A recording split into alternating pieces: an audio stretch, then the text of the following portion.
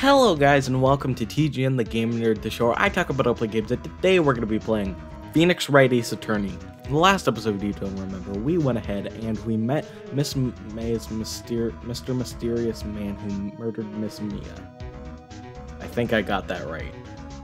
Anyways, we're going to go ahead and go over to Grossberg's because Mr. Red White, who's Miss May's Mr. Mysterious Man who murdered Miss Mia, he mentioned that Mr. Grossberg had something to do with all of this, and that there was something about living life purely for personal profit. A lot of alliteration in this case.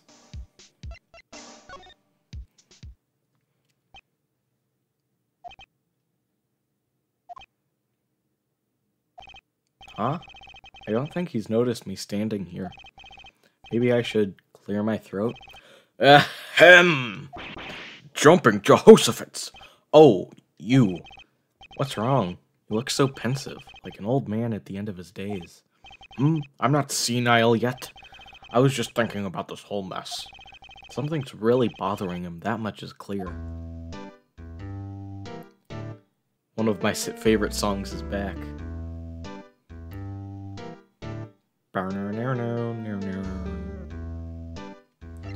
Anyways, today's trial. So, you came to see the trial? Yes, I did.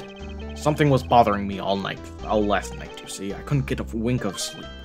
Really? What was that? Well, you see, it's just Mia's sister. Poor girl. My boy, I owe you my thanks, truly. I don't know what I would have done if things had gone poorly for the girl. I asked before, but why did you refuse her request for defense? I think I have a right to know. A right, Mr. Wright? No, I'm sorry. It's just, I need more time to think about it, my boy. He does seem troubled about something. I'm starting to have a feeling I might know what it is. So, I paid Bluecorp a visit. Oh, I see. Mr. Grossberg, I have to admit, something has been bothering me. Oh, what is it? Well, out with it, my boy. You see, it's just that big painting. Mr. Grossberg, sir, there was a giant painting hanging right there the other day, was there not? The one you said you had no intention of parting with? Well, I saw it. Today. It was in the CEO's office at Bluecorp, Red White's office. So, you noticed. I suppose I should have guessed you would. It is a large painting. Mr. Grossberg, I know you and Mr. White are connected somehow. Connected, you say? Yes, I know, and I know what it is. You're lovers. He's blackmailing you. Mr. White has something on you, doesn't he? Blackmail? I think that painting is fairly gaudy proof. Very well. This may be the chance I've been waiting for. Maybe it's time to get this off my chest so I can finally rest easy again. After all, you were Mia's understudy. Perhaps it was fate. What's he talking about? Red White is a man who makes his living through intimidation.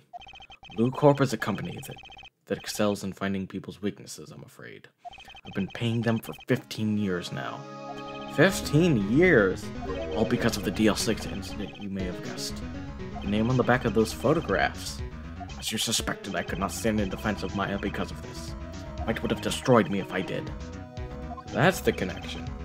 It is hard for me to tell you this, my boy, but arresting Red White will be nigh on impossible. Impossible? Why? He has information on everyone. It gives him an iron grip. He owns judges, attorneys, prosecutors, police, and politicians. What? They are bound, unable to do harm to themselves, and therefore to him. Don't look at me like that. What you see is nothing more than the weight of many years. What is the DL-6 incident? DL-6 is nothing more than the sorting code the police gave the case. It was 15 years ago now. I received a request from a medium, a spirit medium. A medium? Her name was Misty Fey. Fey? Indeed, she was Mia's mother. She had been investigating the murder at the bequest of the police, and she failed. As a result, the police called her a fraud. This is what Maya was talking about the other day. I did all I could for her, and in the end cleared her of wrongdoing. The murder case, however, remains unsolved to this day. That case is the DL-6 incident. Well, why were you blackmailed over this, Mr. Grossberg? The DL-6 incident was top secret at the time. It made sense. The police didn't want people to know that they were using a medium. They couldn't let people know, but one person found out. I told him. You told White? He offered me riches. It is an embarrassment to me now. Because I talked, the police were mocked far and wide. In secret, they began looking for the one who sold them out. Of course, White heard all about it, and he came to me. Only this time, the offer was blackmail. I see. White controls the law of this country as he sees fit. Yet if you would still challenge him. Have a close look at Mia's office. Mia's office? She followed his every move for years. She may have recorded something of what she found. So yeah, the DL-6 incident seems to be pretty important to this case. So basically, just to recap, 15 years ago, a long time ago, Maya's father passed away, and a couple years later, in 2001, Maya's mom, Misty Fey, did an investigation, a spirit channeling for the DL-6 incident, and it turns out that she was incorrect somehow, and so she left, leaving Mia and Maya. Meanwhile, Grossberg told Red White that the police had used the spirit medium, and Red White told everyone.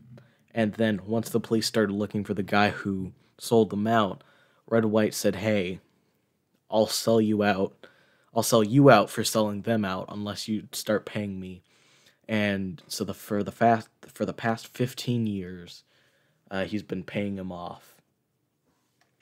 It's funny. Looking at this room, it seems so normal. Hard to imagine a murder took place here. Mr. Grossberg said there would be clues. Maybe I should have another look. So yeah, if there's any place to look for clues, it'd be this shelf over here. All the cases the chief ever worked on are filed here. They're in alphabetical order. Let's take a look. Which file should I look at? File A to I. Let's see if there's a record in this file that catches my eye. A, B, F. Misty Fey. That's me and Maya's mother. Should I take a look? I have tarnished the Fey name, leaving only these words. My mother vanished. I've tarnished the Fey name, leaving only these words. My mother vanished. I was determined to find the ones who had made my mother blame herself in this way. Using the ESP that runs in my family, I held an audience with the dead. Finally, the names of two men surfaced. One was Marvin Grossberg, a lawyer who sold my mother's information for riches. The other was the man who sold that information to the press. This parasite who makes his fortune on threats and coercion. His name is... The record stops there. So Mia knew Grossberg.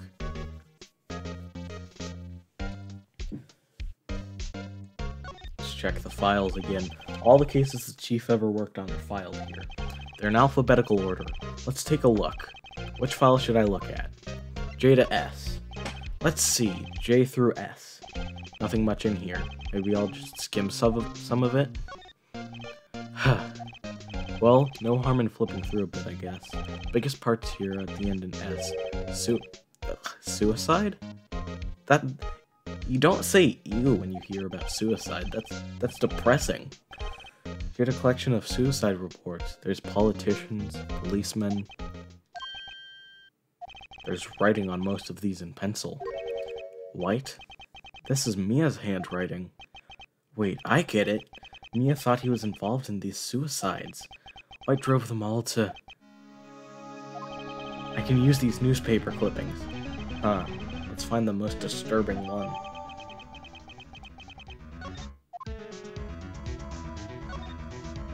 Shall I check Mia's files once more?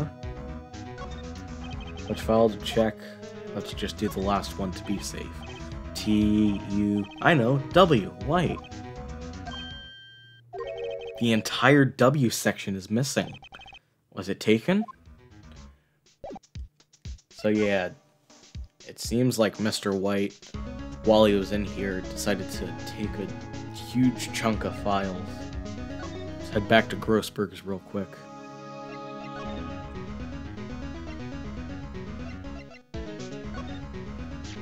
I found this in Mia's files, so she was investigating Red White, as I expected. Well, if you wanted to challenge him, you could present this in court. Not a bad idea. Let's go ahead and present it to him first. Well, aren't you persistent? Sorry, but there's something I have to ask you. Mr. Lawyer, I really hate having to repeat myself, but it seems the message has not yet penetrated your thick skull. Stop bothering me. If you try my patience further, I fear a nasty accident may occur. Do I make myself clear? Transparent.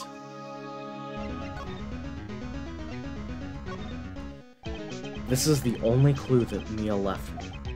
I'd better make this one count. Mr. White, see this? It's an article describing the suicide of a politician. He was embezzling secret government funds.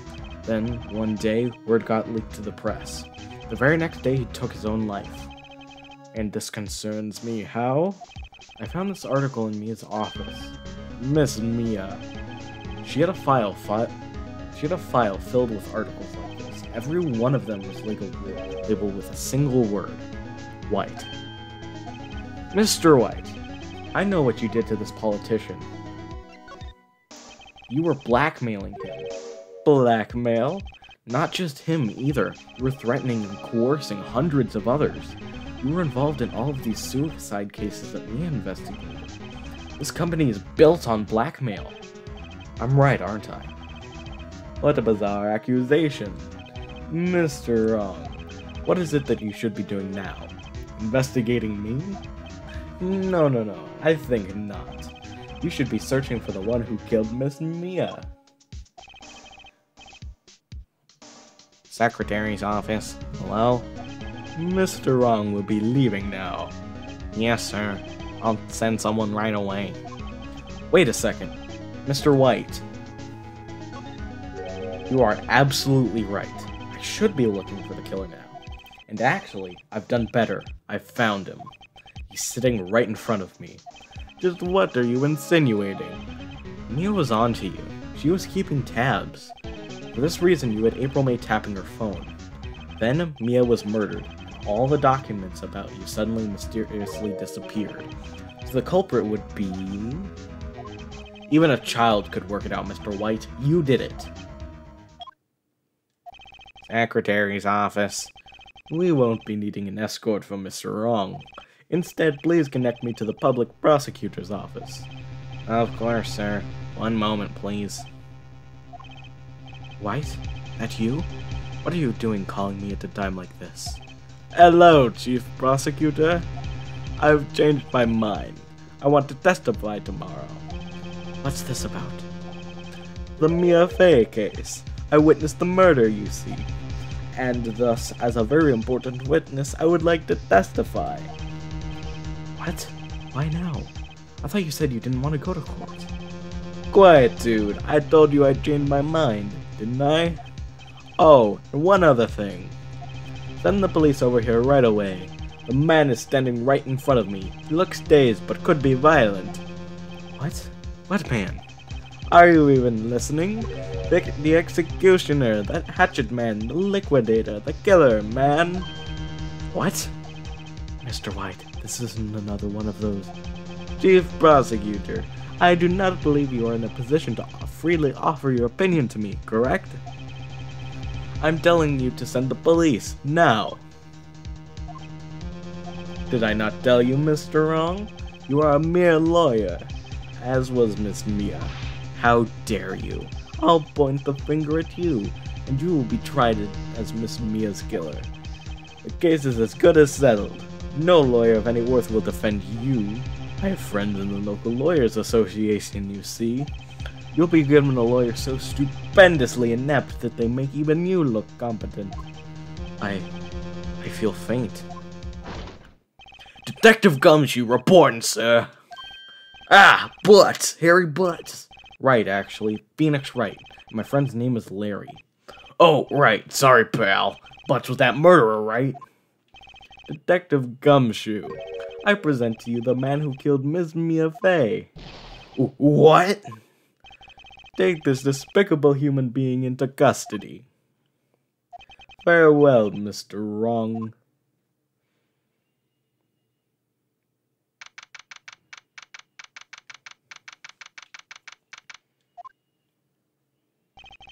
I can't believe it's only been a day since the first trial. My trial begins tomorrow. White's going to set a trap for me, and the prosecution will be in on it, of course, Edgeworth included. An attorney was assigned to me by state yesterday. I refused. I had an idea. Right. Mr. Wright. Oh, Maya. Great, they let you out of detention. Just now, yes. It's all thanks to you. Now I'm afraid we've switched places. What? You mean, you... I explained what had happened to Maya. I don't believe it.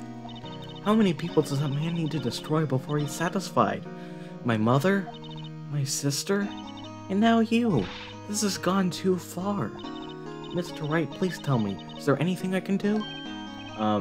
Well, you could cheer for me in court. Cheer for you? You mean, like a cheerleader? Huh? Yeah, like that. Alright, leave it to me. Huh? I'd better go get a uniform and some pom-poms. Wait. What? I'm kidding. It was a joke. No way. No, really. I was kidding. But thanks. It's good to know you're on my side. There really isn't anything you can do for me anyway. But I can't just sit here and do nothing. I've got to give that man a piece of my mind. Just a piece? Okay. Then come to the court tomorrow. Okay, I'll be there. I'll show them a thing or two. It's the beginning of a new century, yet with crime it's the same old story. In fact, it's gotten worse.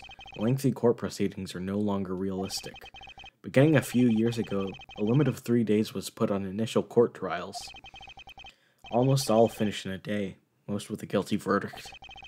I never thought I would end up in the defendant's chair for myself. Tomorrow, the true culprit will appear as a witness. This is it. It's me or him.